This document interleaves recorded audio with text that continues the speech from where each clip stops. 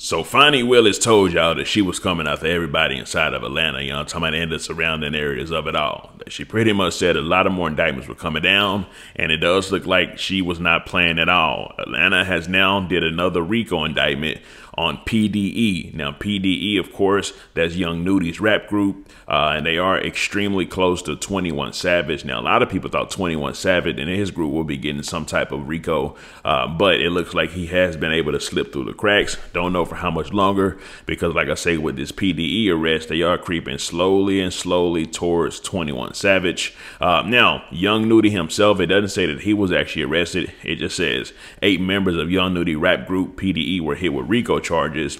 Now, I'll get more into those details right after the intro. Welcome back to Key Talk Media. Check it out, man. Key Talk Society, go and like the video so we can get the story started. Anyways, so what they're pretty much saying in the report of the arrest, it says 8 people accused of stealing identities, probably doing some type of fraud, of Atlanta residents to claim unemployment, that's that PPP loan stuff, benefits in the state of Georgia have been indicted, the Fulton County District Attorney Office announced Wednesday.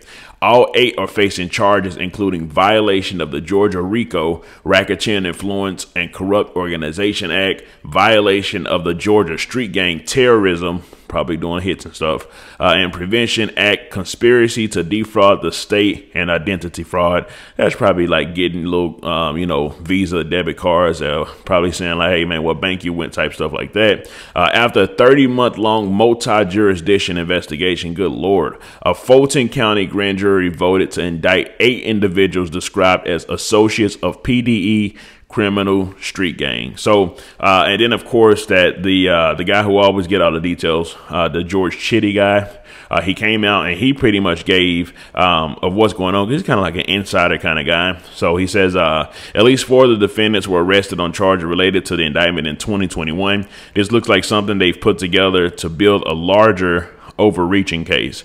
I'm reading through the 157 page indictment now. The 8 defendants are accused of stealing people IDs locally and from wherever they could get a card. Yeah, like I told you, I was getting credit cards and using identities, submitting them for pandemic employment. Of course, that's that PPP loan stuff, and collecting, kicking back part of it through the Chime banking. So Chime banking, you know, I'm talking about anybody trying to get you with that Chime bank, they have to stay away from them because they, like I said, investigating that. It also says, getting this looked like it was pretty basic investigation. They had access to phone, text messages, the names and photos of IDs, people getting their IDs stolen were in the text, but prosecutors either don't know or didn't identify the counterparts on the other end of the text. This, that seems intentional. It means they're still exploiting the phones of the people who were texting the people on their indictment. Oh, that means that whoever was finding the cards and then texting the people that they got the cards, they're still looking at those phones right now at this very moment. So, which means they're still collecting information, but it means stuff is still happening. It says no act of violence are associated with the gang charges. Identity fraud is considered a gang crime under statute, and that's what they're using. So at least it ain't no doing hits on nobody at all. It's just a whole bunch of they were just getting money. That's what it is. They was getting money by defrauding the system, using other people's identities, probably, you know, the fraud system. Y'all know what's going on right now.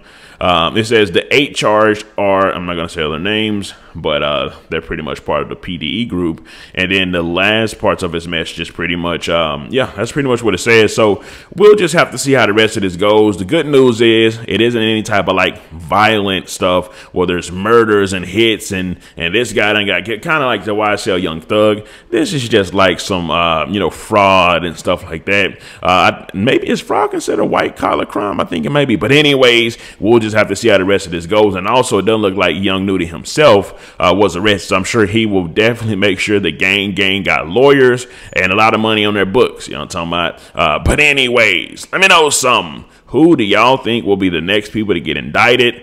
Let me know something. Comment down below. Let me know what you think about this entire ordeal. I'm out.